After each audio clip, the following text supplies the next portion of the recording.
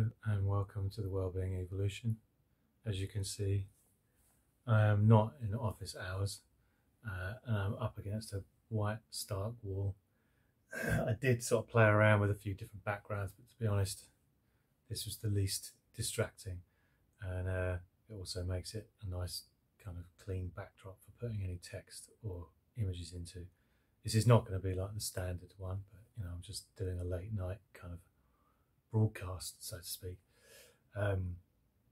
So why have I made such an extreme statement in regards to the best quote ever for life? Now, that's slightly tongue-in-cheek, because I don't think there's such a thing. There's too many good quotes, really. There's too many titanic figures of the past who have, come up with all sorts of insightful, pithy things for us to kind of think about.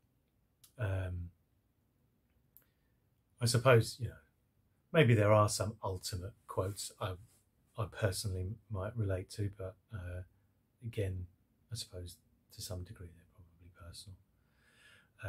So the quote we're looking at is the quote from a documentary maker, Albert Maysles. I don't know if that's how you pronounce his name, because I've never actually heard him being talked about. I've only ever read about him. The quote being, "Tyranny is the deliberate removal of nuance." Sorry, I'm kind of... Tyranny is the deliberate removal of nuance. So there's some automatic kind of immediate things that would arise in our mind, I think, normally. There's kind of implications around what that quote means. So I suppose the most obvious image that comes to mind from that quote is, totalitarian governments and regimes, despotism, etc. So, the Nazi Party, for instance, in order for them to operate and function, a large part of their propaganda system was to remove the nuance of those that they'd vilified. So, the Jewish population, the gypsies, the homosexuals of Europe were framed via their propaganda system, via, at the time, radio, posters and, news, etc. And cast them as the the main cause, the main, group that were to blame for some kind of economic downturn, some sort of erosion of the moral and ethical fabric of society and culture.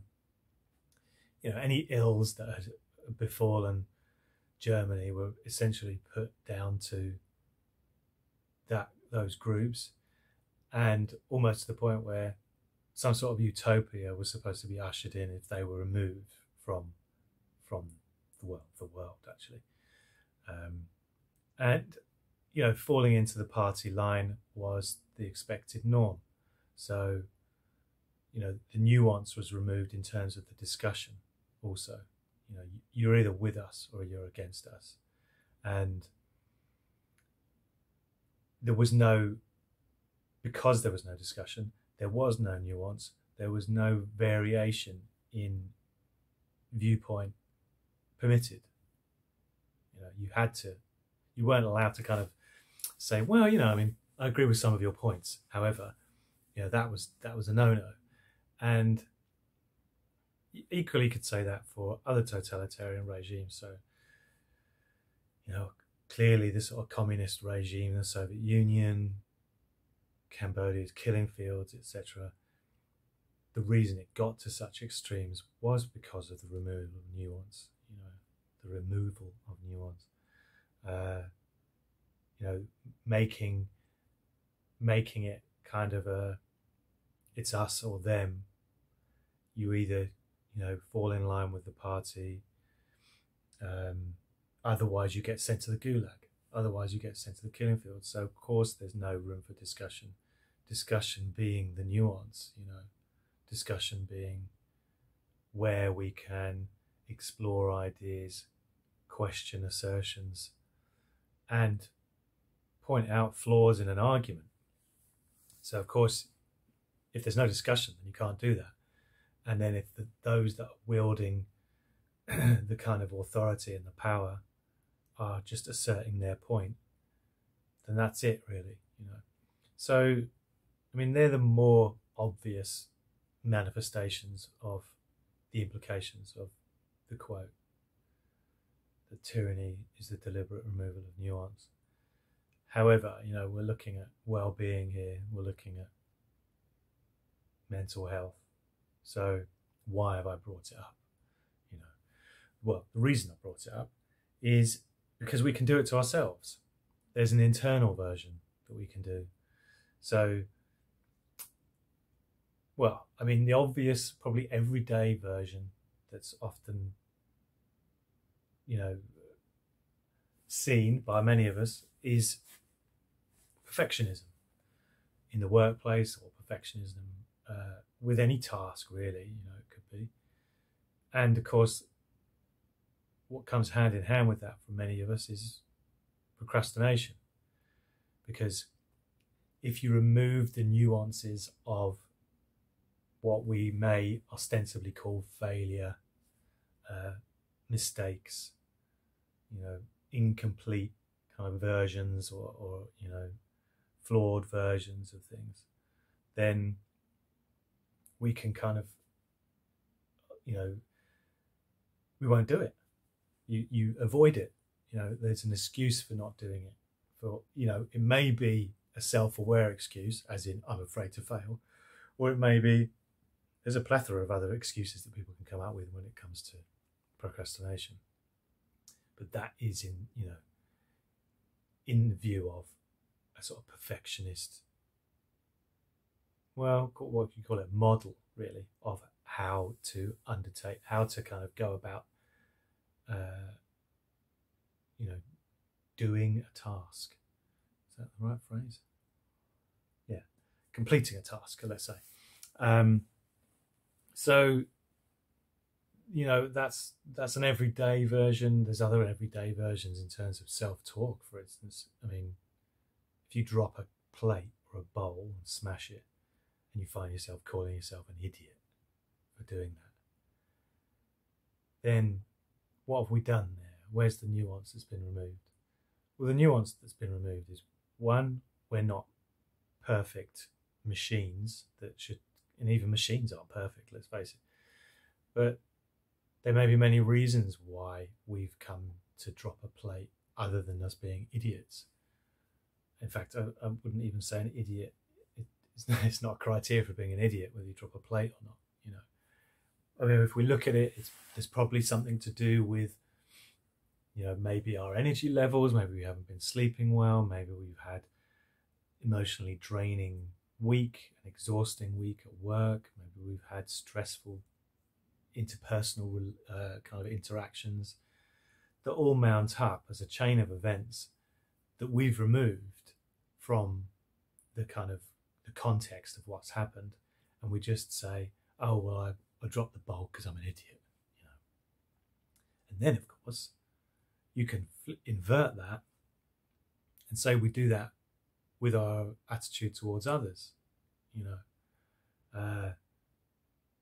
We may find that someone annoys us, or let's say you're in the street or you're shopping and someone's kind of, I don't know, dawdling or blocking your way or taking ages at a till or something, and then people start to kind of think of them as simply an annoying figure. That's, you know, that's it.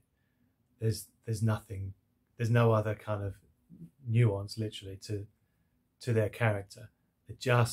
That's the only experience I've had of them, therefore, you know, that's what they are. I mean, road rage is a perfect example of removing nuance, to the point that it can result in serious violence.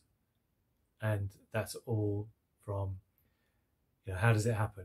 If we look at the kind of, you know, the mechanics of it. Well, I'm driving a car, someone else does something in the road that gives me a threat, that threatens me in some way. Threaten my life, essentially. I mean, that's often what, people have road rage because they feared for their life in some way.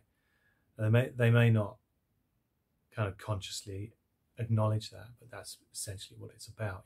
Fear is the ground of aggression and hatred. So then, the consequences being aggression and serious violence, all because nuance has been removed.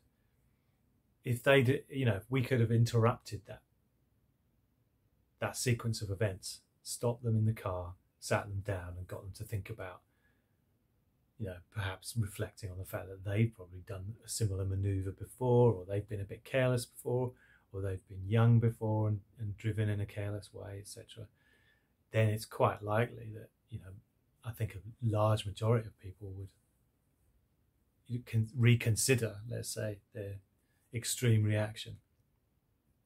So there's plenty of ways that we can reflect on removing nuance as being tyrannical. That type of action is literally tyrannical, in that dynamic, in that relationship where someone's reacting with road rage. They've essentially embodied the tyrant, So, there's lots of ways that it can happen, and I think we can reflect and constantly question whether we're doing that ourselves or whether we're doing it to ourselves. And I think it helps our own mental health internally to question ourselves in that way, and it also helps us in terms of relationships. It helps us, and I don't just mean close relationships. I mean anyone that we may encounter.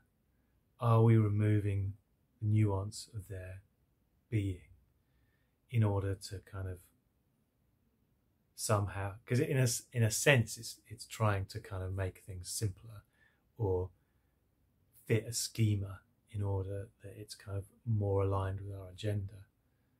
That's essentially why we're doing it. It may not be a kind of Machiavellian sort of plan to wreck the world, but it's certainly not open to understanding and compassion towards others. So I personally would encourage everyone to reflect on that quote. If not daily, then regularly. I don't know, once a week, once a month, something that's appropriate to you. Anyway, thanks for listening.